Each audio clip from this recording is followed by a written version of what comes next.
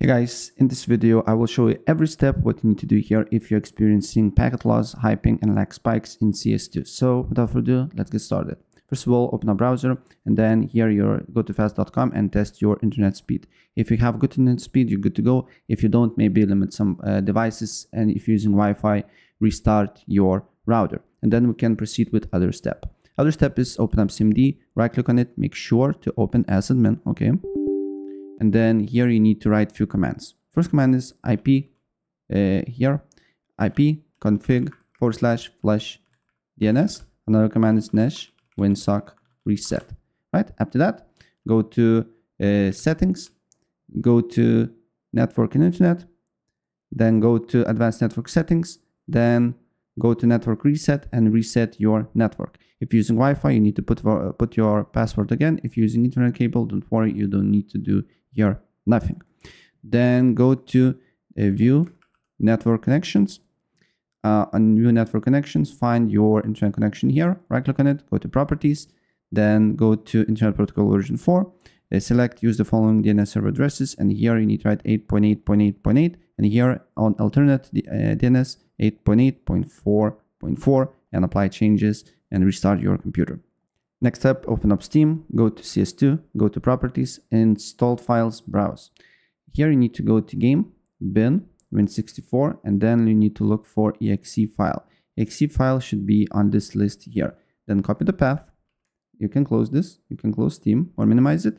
Then go to Windows Defender Firewall, allow an app or feature.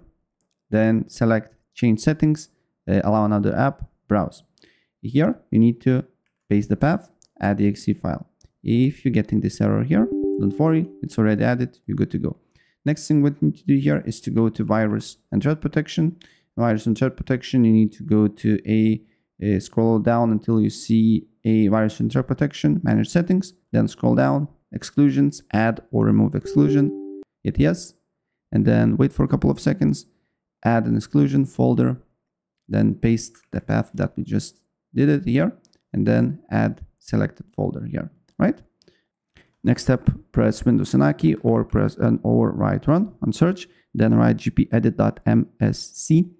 On this new window here, you need to go to Windows settings, then right click on policy-based QoS, advanced QoS settings, DCP marking override. Make sure these two options is selected, control and ignored. Then what you need to do here is to right click again on policy-based QoS, create new policy, and then we need to do this. Here you can just write CS2, then here write 46, then select next. Here you need to select the next. Oh, I already got it. So you need to write 46, but in this, for tutorial purposes, I will write 47, but you write 46, okay?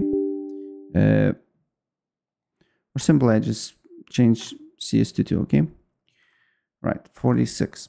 Then what you need to do here is to select only application with the executable names, and then write cs2.exe here. Then here everything is good. Then here select TCP and UDP, right? And then finish. And guys, if this do not work, I highly suggest you then to use exit lag. I'm using exit lag every day when I play CS2 because I don't have cable connection of the internet. I use like mobile ones, mobile provider ones, and internet is very unstable. And even in the evenings, and what it does, basically it connects to the nearest server and skips the packet loss for me and high ping. So you can click the link in the description below and register through me, or if you want to, you can register directly from the site. It really doesn't matter, but it has the free 1 week trial, I believe. Just do not purchase first, just create an account, then log in, install the app, and then I believe you have 7 days free trial if they offering. And then you just need to go to CS2, then select server. For me it's Europe, but you can select all the regions. And then when you play the game, apply routes, right? And then just leave it on when you play the game, and it do wonders for you. Maybe it's doing wonders for me. So yeah, that's basically it. If I help you out, please press like.